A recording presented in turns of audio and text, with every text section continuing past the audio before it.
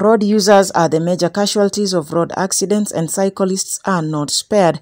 Daily, they are afraid of their lives. They do not know when they are going to encounter an accident, as this has become their daily norm. And on Monday at around 11 a.m., I was doing my normal ride along bypass, the northern bypass, when I met a tragedy.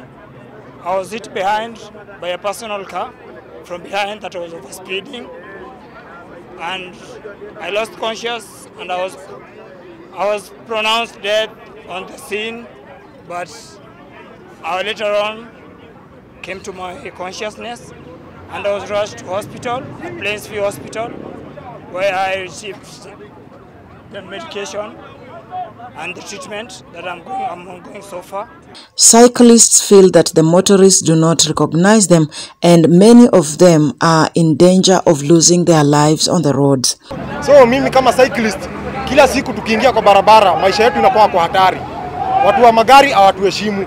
Akiona cyclist anaona huyu ni kama chokora, ni mtu maskini sana. So sisi tunawaomba kama wanaweza kutuheshimu. Hivyo tu, akiona cyclist inaweza take hata 1 second kumpea cyclist nafasi ya kuweza kupita.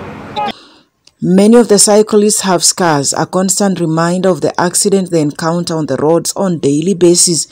And kuna watu wengi hapa sana wanatembea na chuma kwa mwili kwa sababu waligongwa na gari somewhere. I have a living scar. Niko na alama ndio hizi. I live with scars in my body kwa sababu niligongwa na mtu wa gari. And my question is this: kama uko na gari na wewe ni dereva, what does it cost you to wait for a minute behind me before uni overtake, uni swerve off the road? Why can't you just wait for a minute for the road to be clear, uni overtake? They now appeal to the government to initiate laws that will govern them and protect them. So we would really like to see the emphasis from the government side, okay? Discipline on the road, respect of human life. We have NTSA, we have other organizations that fight for this.